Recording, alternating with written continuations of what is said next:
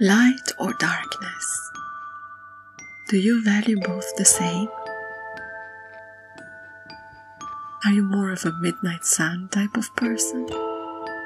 Or do you long for the polar night?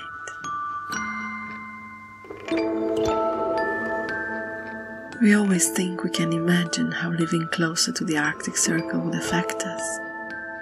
But really, who better suited than those living there to tell us about it?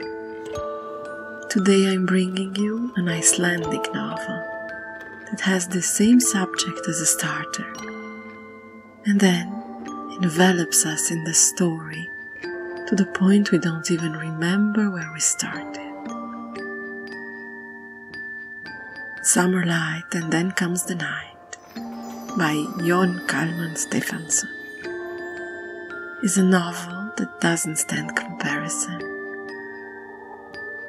Winner of the Icelandic Literature Prize and longlisted for the French prize Médicis Étrangers, the book tells the many stories that make up everyday life in an Icelandic village, somewhere in the western part of the island. The chapters focus on different characters, connecting them through invisible strands that make up a subtle network of meanings. Whether it is the meaning of life, the quest for the unknown, lightning romance, or the life of the immaterial, every one of the villagers has a surprising approach to life.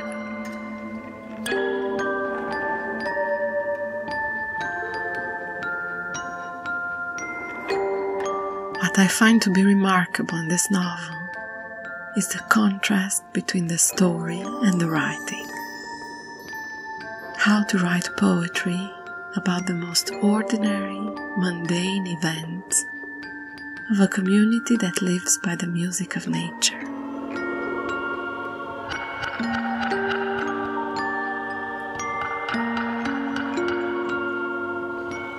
Complete light or utter darkness, and in between, farming and tending the land, gathering for a dance or two, and keeping up with local events. This is how Jón Kalman Stefánsson chose to describe Icelandic rural life. The world is full of dreams that never come true. They evaporate and settle like dew in the sky, where they transform into the stars in the night. Tears are shaped like rowing boats. Pain and heartache pull the oars.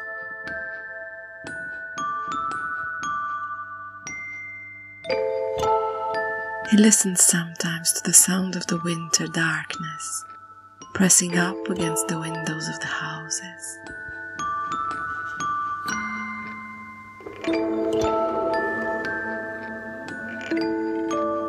The mysteries of simple living, an aura of enigma that contrasts the rustic landscape, and through it finds its unique charm. Until tomorrow, listen to the sound of winter.